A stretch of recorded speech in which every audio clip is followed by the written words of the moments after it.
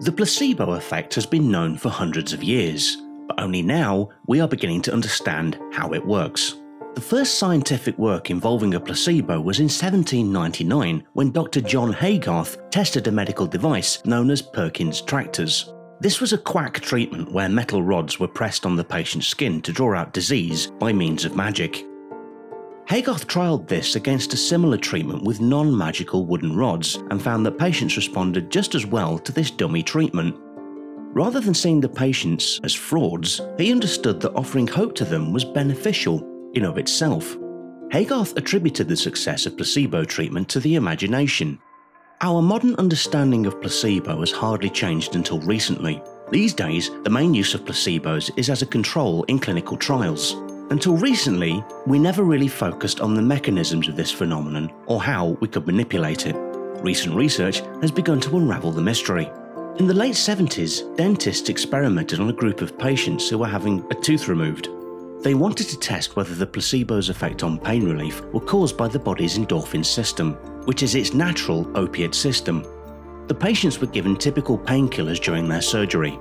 But a few hours later, as the treatment was wearing off, the dentist gave the patients another dose. Half were given a placebo, and the others were given naloxone. You may have heard of naloxone. It is most commonly used to revive people under an opiate overdose by bonding the same chemical sites in the body, nullifying their effects. The idea was that in both groups, the original dose would have worn off, but in the naloxone group, the body's natural endorphin system would be blocked off. If the mechanism of the placebo effect used this pathway, the naloxone group would feel worse than those that were given the placebo. The results proved the hypothesis to be true and showed the researchers that the placebo effect was due to the body's endorphin system. So now we have the mechanism of action. But there's more to the placebo than that. Let's take a look at the psychological aspect. Why does the body release endorphins to begin with? Across different studies, the relief from placebo has varied in its effectiveness.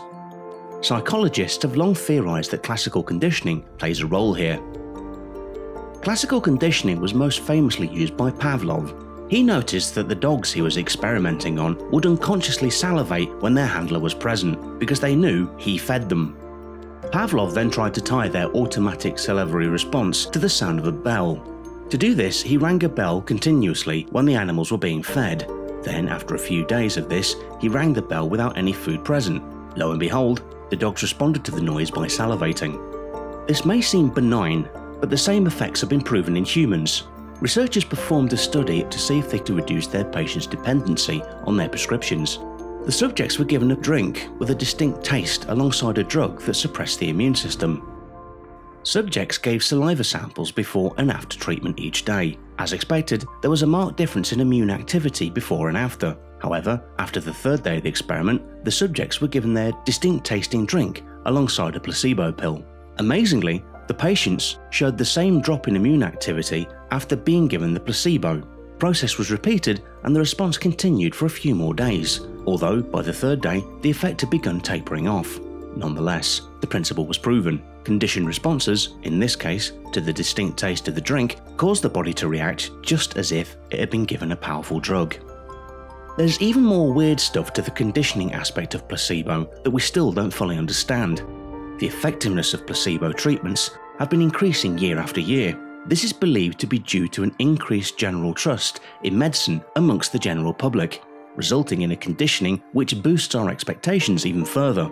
This is backed up by the fact that placebo injections have a greater effect than placebo pills, and sham surgeries are more effective yet. This was tested on patients awaiting knee surgery, who were anaesthetised, cut open and sewn back up, without the doctor actually fixing anything. When the patients rated their pain relief post-treatment, the sham surgery was equally as effective as the real thing. Perhaps the most perplexing placebo study to date showing the power of conditioning was in IBS patients. Participants who hadn't responded to existing treatment were lured into trial a new drug. One group were told that they would receive no treatment. The second group were actually told by the doctor that the new drug they were to take was nothing more than a placebo, literally just a sugar pill, but adding that placebos were a powerful treatment for IBS. Astonishingly, after 3 weeks of treatment, the placebo group were reporting significantly lower pain and better quality of life than the no treatment group, despite just receiving a sugar pill. After concluding the study, one subject even asked the doctor for more pills because after stopping the treatment, her symptoms returned. So there we have it. To summarise, the placebo effect seems to be primarily caused by the body's endorphin system and the process of classical conditioning. We hope you enjoyed this video. Please subscribe to us for more.